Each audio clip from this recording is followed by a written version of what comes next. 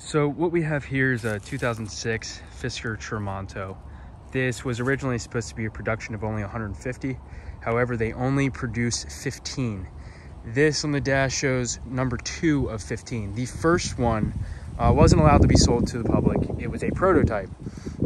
So this was the first one sold to the public, and it was actually Mr. Fisker's very own personal vehicle.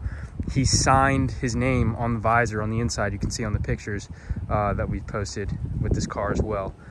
There is a 700 horsepower engine. This car is a Mercedes-Benz SL65 chassis, so it's got transmission, engine, suspension, everything's Mercedes with a Fisker body design. So it's a great car. It's a unique car. It's a showpiece for sure. This would be a great vehicle for someone to add to their collection.